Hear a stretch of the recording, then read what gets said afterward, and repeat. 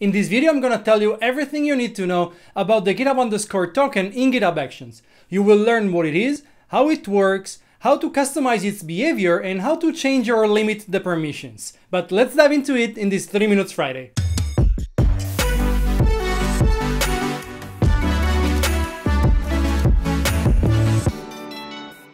Hi everybody, welcome back to CoderDave, where we talk about DevOps, especially with GitHub and Azure DevOps. And this is a 3 Minutes Friday, so I guess you know the drill. I only have 3 minutes to explain you something, teach you something, or talk about a topic. And today we talk about the GitHub_Token. I will try to make it quick, but I'm not sure I can actually stay within the 3 minutes limits. We will see. But anyway, let's start the clock and get into it. Let's start with seeing what the GitHub_Token is in GitHub Actions and how it works. GitHub_Token is a special authentication token that you can use to authenticate on behalf of GitHub Actions. And GitHub creates for you the token automatically so you can use it within a workflow run. The way this works is that whenever you enable GitHub Actions on a repo, then GitHub installs for you on that very repo a GitHub app. And then the GitHub_Token is basically just a GitHub app installation access token. Before each job begins, GitHub retrieves an installation access token for the job from that app.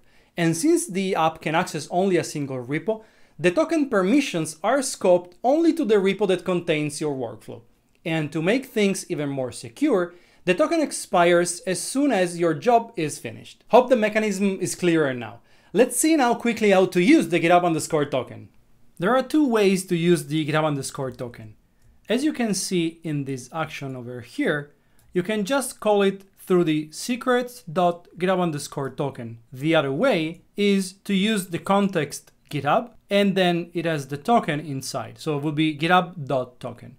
Those two ways are completely equivalent. You can see that again, there are two ways mainly to use them. One is to pass the variable in the with, and the other one is to pass it in the env. And those depend on how the action has been written, so I would encourage you to check the documentation for the action you're using. And of course, you can use that also in a script, like in this case, as authorization token in an API call. Using the GitHub API require authorization, and the GitHub_Token has the permission to use the APIs.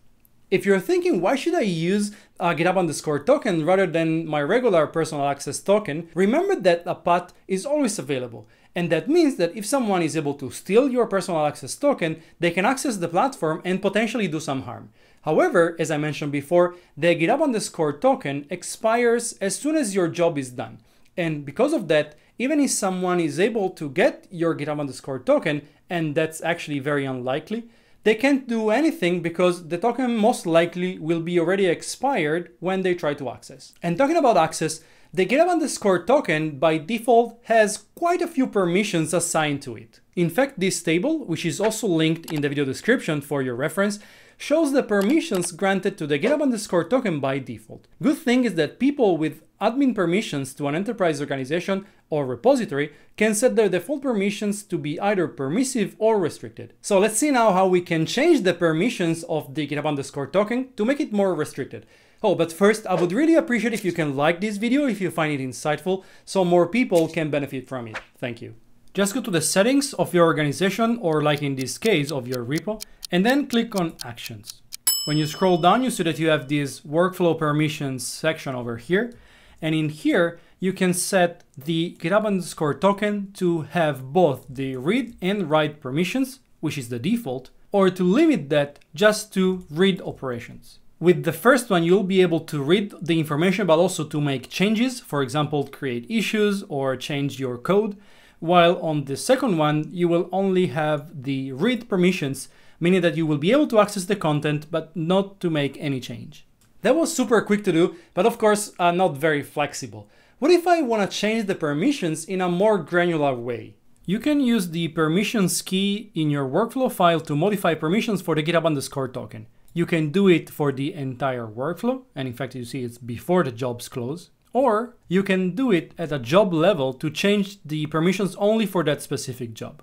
Remember that when the permissions key is used, all the unspecified permissions are set to no access, with the exception of the metadata scope, which always gets read access. Here, we are giving the GitHub_Token access in a write mode to all the content and to the pull requests, and therefore all the rest will have no access. However, in the other job, when I use the APIs over here, I'm gonna need to create an issue. I need additional permissions to be able to write to the issues. Not only you can specify the permissions you want in a granular way, but it also supports the IntelliSense. So as you can see, I can specify all the permissions we've seen in the table, for example, packages. And for each of those, I know already that I can select between read, write, and none. Hope you have now a better understanding of the GitHub_token and how it works, what we can do with it, and how we can change its permissions properly. And let me know in the comment section below anyway if you have more questions about this topic, and I will try to answer all of you. On a similar topic, you can check this video over here in which I explain how to create personal access tokens in GitHub. But that's it for me. Thanks so much for watching. I really hope you enjoyed it. Hit that like button below, subscribe if you haven't already, and I see you in the next video here at CoderDave.